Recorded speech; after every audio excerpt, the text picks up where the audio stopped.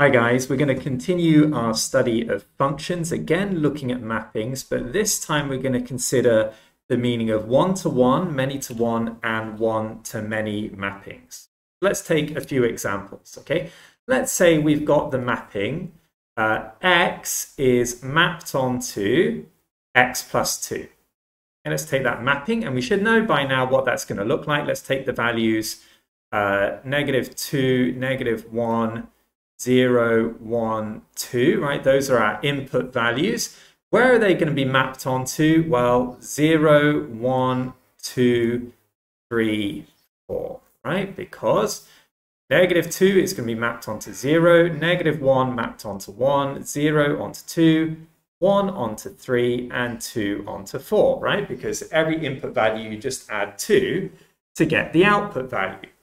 And hopefully what you can see here is that each individual input value is mapped onto one and only one output value, right? So each input value is mapped onto one and only one output value. And conversely, if you take each output value, it is only achieved by one and only one input value. In other words, there aren't two inputs here that give you the output of 1.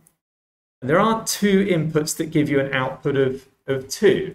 Okay? Every single output is achieved by only one input. And so therefore, we call this a one-to-one mapping. Right? One input goes to one output.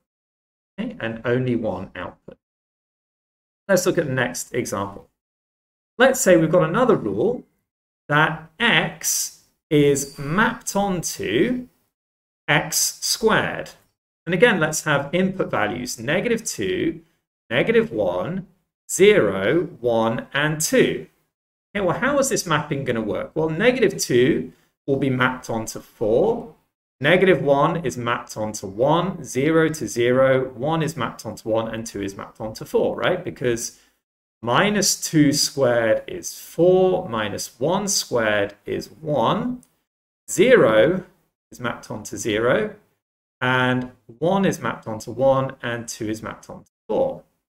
However, you notice that we've got the numbers 1 and 4 here repeated. So actually what we could do is we could get rid of these, get rid of that, and say that the number 1 is mapped onto here, and the number 2 is also mapped on to there, right? So if we follow what's being said, then we have got two potential inputs that map on to the same output 4, right? It's -2 and +2, they both map on to 4. In the same way, we've got two inputs here, -1 and 1, that both map on to 1. So what kind of mapping do we call this? We call this a many-to-one. Why? Because there is more than one possible input that could be mapped on to the same output. Right? So there is more than one possible input that can be mapped on to one output. For example, -2 and +2 are two inputs that can be mapped onto the output 4. -1 and +1 are two inputs that can be mapped onto the output 1. So we call this a many-to-one. Next one. Let's say that we have got the mapping. X is mapped onto the square root of x.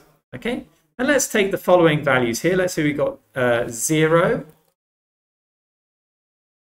4, 0, 1, 4, 9. Let's take those. Now 0, you square root it, you get 0. So that's fairly obvious. Okay. That goes to there.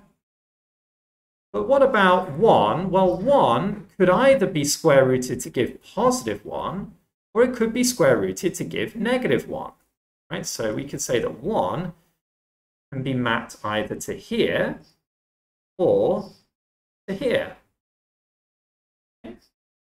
What about 4? Well, I could take the number 4 and I square root it. I could get positive 2 and I could also get negative 2. So how is that going to be mapped? Well, 4 could be mapped onto here or onto here, right? So 2 possible outcomes. And the same thing with 9, right? 9, if I square root it, can become positive 3 or negative 3. And so you can say that that is mapped onto here or here.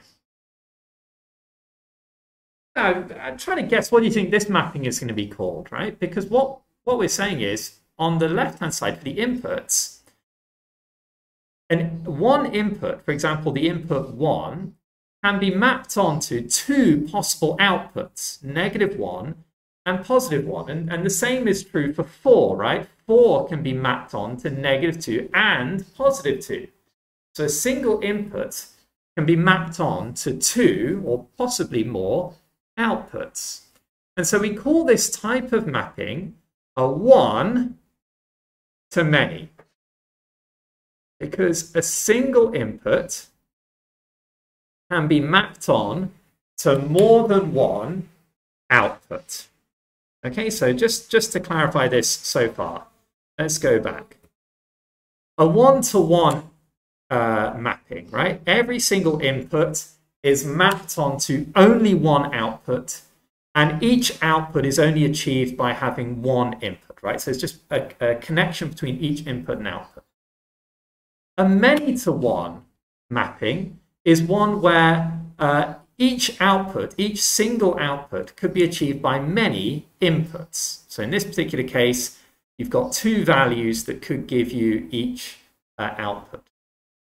And a one-to-many mapping is one in which each individual input may have more than one possible output. Okay, so we've got one-to-one, many-to-one, and one-to-many mappings. And these can be represented on these graphs, right? So here, this was our mapping x to x plus 2. And remember that this is a one-to-one.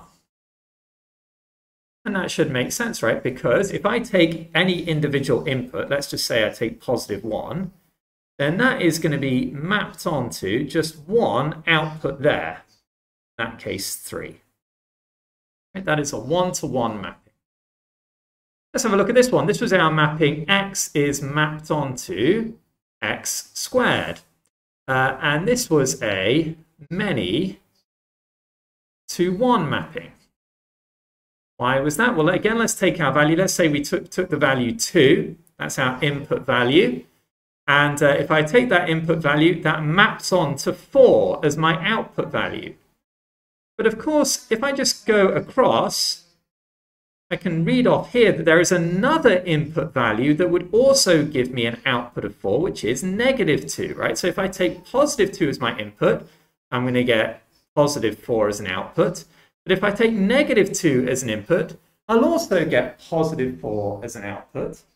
And so I've got 2 potential inputs that will give me the same output, right? So this is a many-to-one mapping. Lastly, what we have here is our mapping x is mapped onto the square root of x, right? And we remember that there were 2 possible outputs for every input. This is therefore called a one-to-many. How do we see this? Well, let's just take, for example, our input value 4. If that's one single input, notice that there are 2 possible outputs. I can either have the output here of positive 2, or I can have the output here of negative 2. So you can think about this graphically, okay? One-to-one, each input has only got one output, vice versa. Many-to-one, each individual output could be achieved by having 2 or more possible inputs. And in this case, 2 and negative 2. For the one-to-many mapping, each individual input has got 2 potential outputs, or possibly more than 2, depending upon your map. Right, so this is one-to-one, many-to-one, one-to-many mapping. Now, this leads us on to the last point of this particular video, which is the definition of a function. Okay, so we've dealt with mappings. A function is a particular type of mapping. So let's just have a look at that. A function is a rule that maps each input value to just one output value. Right, so a function is a rule that maps each input to just one output. Now, if you've been struggling to follow, this can seem a bit confusing, but just think for a second what this is saying. It's saying that if you've got a mapping where an input can map to more than one output, then that isn't a function. All right, so if you've got a mapping where an input can map to more than one output, then that isn't a function. So if you just go back and look here, right? It means that this thing over here, this thing, that is not a function. Why? Because each individual input, right, take that input, has got more than one possible output, be either here or here. So if each input has got more than one output, that is not a function. Okay, so this is not a function. Whereas the other two are fine. Okay, because in the one-to-one mapping, you've got one input goes to one output, so that's fine.